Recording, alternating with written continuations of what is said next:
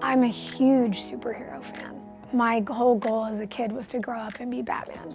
So it's pretty hilarious, and you know, I generally tend to be at the theater opening night for any of the MCU movies, so I'm really excited to be dipping into that pool finally. Help me bring supers back into the sunlight. We need to change people's perceptions about superheroes, and Elastigirl is our best play. Better than me?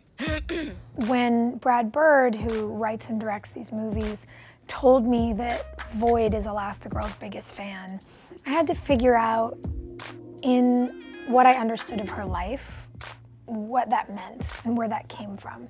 And to me, starting to think about identity and starting to think about the way that people in society can be othered for who they are, which is such a devastating experience. When you have a person who personifies this idea of it getting better, of belonging, that's a really big deal.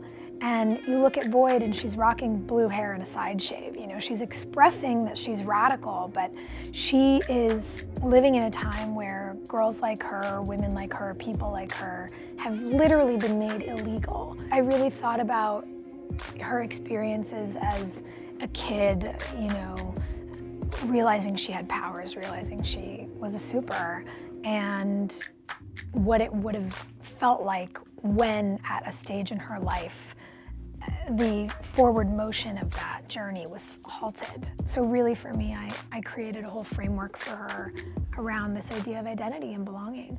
When you go in to do animation like this, you're not looking at anything.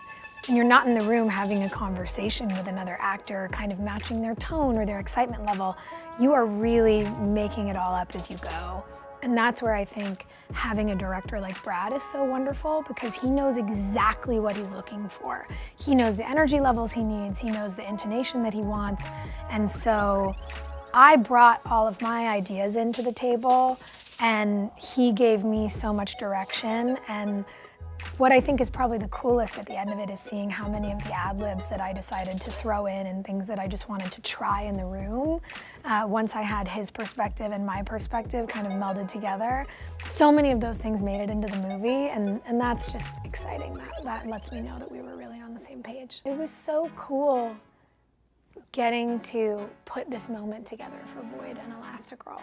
You know, these two strong, badass, cool, quirky female superheroes who have so much heart. And for Voyd to be able to sort of begin stepping into her power, you know, she's a young girl or young woman. She's been hiding who she is, so she doesn't have a perfect grasp on her power yet.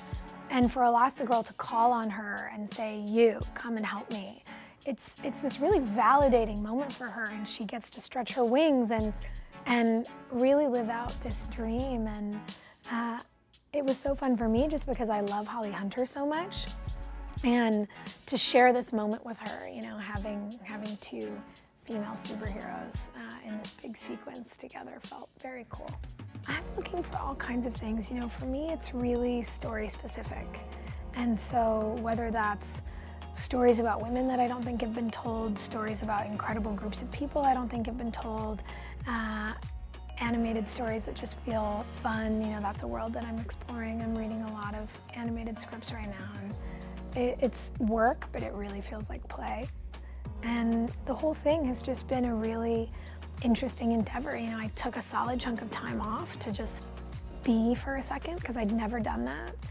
And now getting back into that sort of process of working and looking at it from the other side feels very cool.